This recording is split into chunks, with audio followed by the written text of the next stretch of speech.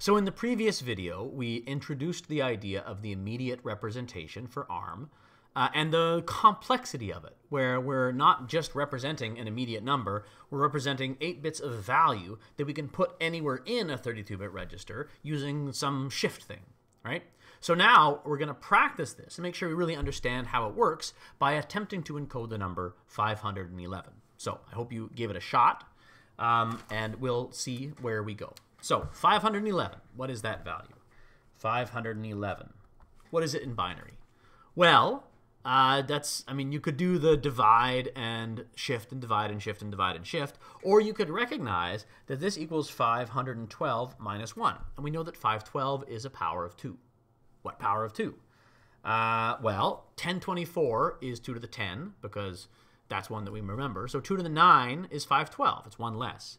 So this is 2 to the 9 minus 1. Well, what's 2 to the 9? This is 2 to the 0 and 1, 2, 3, 4, 5, 6, 7, 8, 9. That's 2 to the 9. Let's put another 0 there so we don't forget that it's positive. So that's 2 to the 9 minus 1. Well, if we subtract, we're going to have to borrow. And so what we get is 0, 0, 1, 1, 1, 1, 1, 1, 1, 1, 1. That's 512. 511. 1, 2, 3, 4, 5, 6, 7, 8, 9. And you can add them all up and confirm to yourself that this is, in fact, 511. It's 256 plus 128 plus 64 plus 32 plus 8 plus 6 plus 4 plus 2 plus 1. And you get 511. So that's the number we want to put into our immediate value.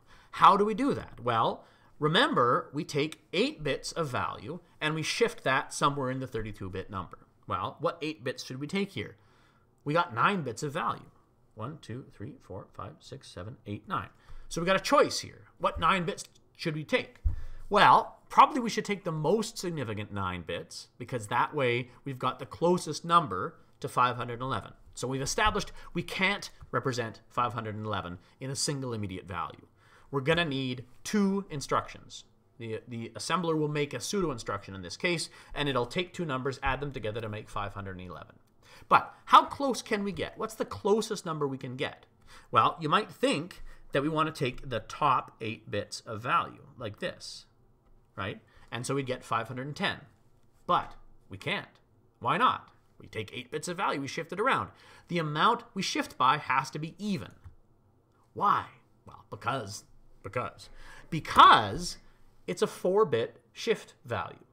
And we've got a 32-bit number that we want to shift within, which means we have to shift by an even number, because 4 bits only specifies 16. We need to specify 32 to say how much we're going to shift. And so we shift by an even value. So we can't shift by this. That doesn't work. So instead, we're going to take this amount. And we're going to shift it by 2. Rotate, I guess. If in the specification you're actually rotating by 2. But we're going to rotate by 2, right? And so we're going to take this, and we're going to rotate it by 2, and we're going to lose all of this value. And so how much value is that? That's 3, right? This is 1, and this is 2, and that's 3. And so the end result is going to be 508, not 511. So let's see what this actually looks like. The encoding, the number we're encoding is this. And then we're rotating that by 2, which means we put a 2 here. And that is the value we're going to get. And so in the end, this is the 12 bits that we're going to put in the immediate field when we want to store 511. Except it doesn't store 511. It stores 508. And then we need to add 3 to that to get us to 511. You can see where this can get complicated, and this is the trade-off between these reduced instruction set mechanisms. Common things are quick and simple, and so the trade-off that the designers decided to make is numbers between 0 and 256, or numbers that only have 8 bits of significant value. They're going to be quick and easy. Any number other than that will take 2 or 3 or even 4 instructions to build that number together. But those are uncommon. Most of the time, we deal with numbers that are smaller than 100, and so most of the time, 8 bits is going to be fine. So that's how we encode 511. And again, the assembler should make a pseudo instruction for you. And so if you're looking at ARM assembly code and you see a bunch of instructions that are immediate values all together, add, probably that's the assembler building a more complicated constant than could fit in 256. So what is the range of possible immediate values we can then generate?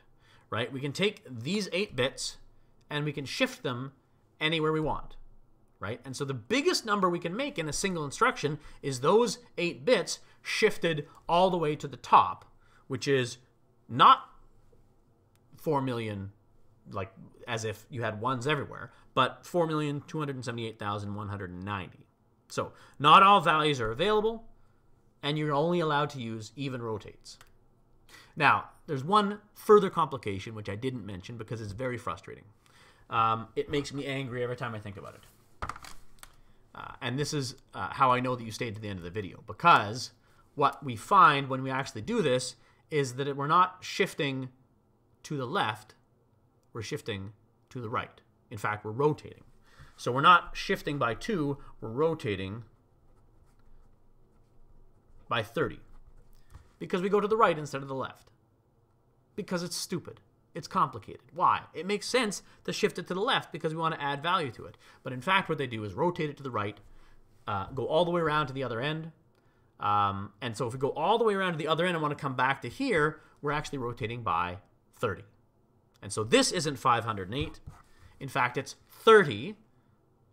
What's 30? Well, again, that's an even number. We cut it in half, 15. So it's 1, 1, 1, 1. That's 15. And then 0, 0, 1, 1, 1, 1, 1, 1. This is actually the correct number. Right? We're not shifting to the left by 2. We're shifting to the right by 15. And in fact, this wasn't even the right number either, because we're shift by an even number, and we divide that number by 2 before we encode it in the recording. So this shouldn't have been that. Even if it was, it should have been that.